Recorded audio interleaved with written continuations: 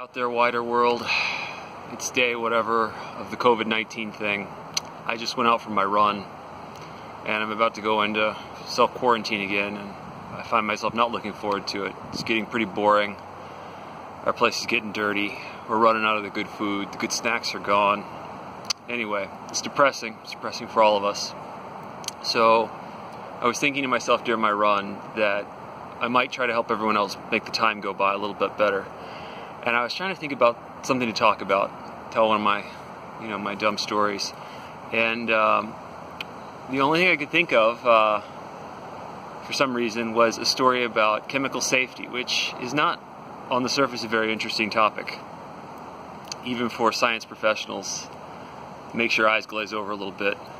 But I think this is a pretty good story. So, I've spent a long time working as a scientist. And at one of the institutions I work for, we won't mention the name for reasons that will become apparent soon, chemical safety was pretty lax, and a lot of the basic rules about safety were broken.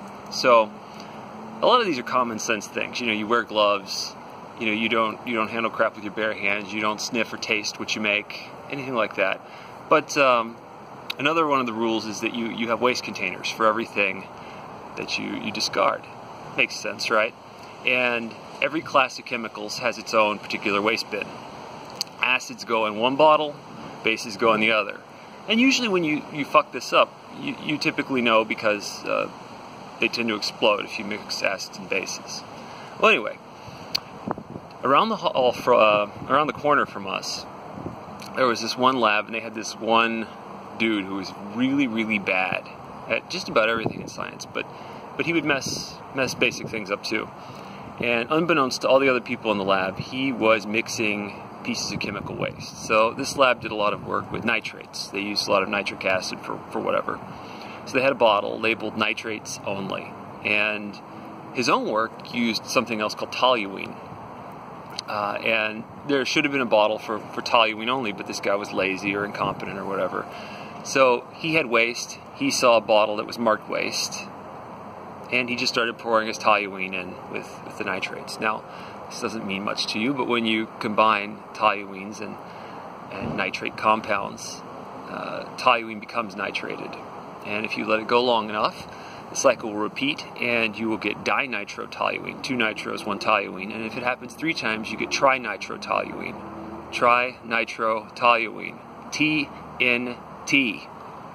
So, this fellow was inadvertently building a bomb, which surrounded him and his coworkers every day. And TNT was generally pretty stable in a liquid, but as the level of the container went up and down as evaporation occurred, this crystal explosive built up on the inside, unbeknownst to everyone in the lab. Well, that's one thing. So, the same guy strips off one day, that the bottle gets full, and the guy strips off the nitrate waste, and he just leaves it out in the hallway. And the janitor, is that still the right term? Do you say janitor, custodian, maintenance, engineer, whatever it is? The custodian guy comes and he sees this bottle, and this is really, really loose academic stuff, but he picks it up and carries it downstairs. And he takes it out back to the loading dock by the dumpsters, and hearing him tell the story later, he takes it and hurls it over his head like an overhand grenade, which is actually not so far from the truth.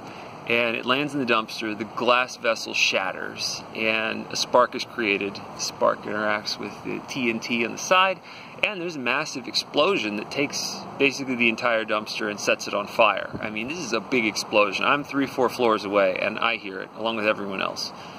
Okay, so there's a massive explosion, the building sirens go off, everybody goes outside to your designated muster areas, and we wait for the fire department to show up. The fire department shows up, they get the scoop, hazmat shows up, the guys get into the moon suits, they go over to the dumpster, which is in full sight of us.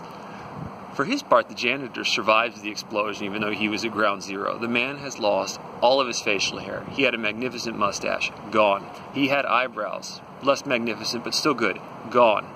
So we have this Mr. Potato Head looking janitor explaining to the hazmat guys that he chucked in this container that just exploded. So obviously the first concern is was anybody else hurt? So they put out the fire, and one of the hazmat guys climbs into the dumpster, and he's sorting through it, and everyone's quiet. You know, all the scientists and everybody are listening to see if there's any other collateral damage from this. And the hazmat guy calls out from the dumpster, "We have a body," and everyone gasps. Holy shit, somebody died.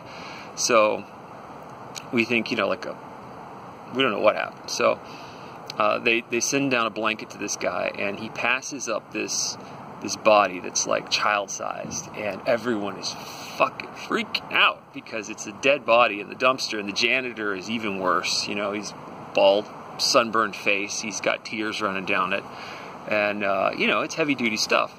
And they pass up this body in a sheet, and the fireman, hazmat guy who takes it, looks at it, and then he starts laughing, and I'm like, what's wrong with this guy? And he goes, "It's a raccoon." So there had been a raccoon in the dumpster that was foraging for whatever, and it was there at the absolute worst time, and it took the end result of this bomb blast. So the casualties were some great facial hair and one raccoon. So anyway, I'm sure, you know, that's the end of the story, but you're probably wondering, no one got fired for this. No one got kicked out of school. And the last time I checked, the guy who led to the bomb being built and inadvertently put in the dumpster is now a professor at a very prominent East Coast university. So, you know, these are the people who are running the place now. Good luck with the COVID, guys.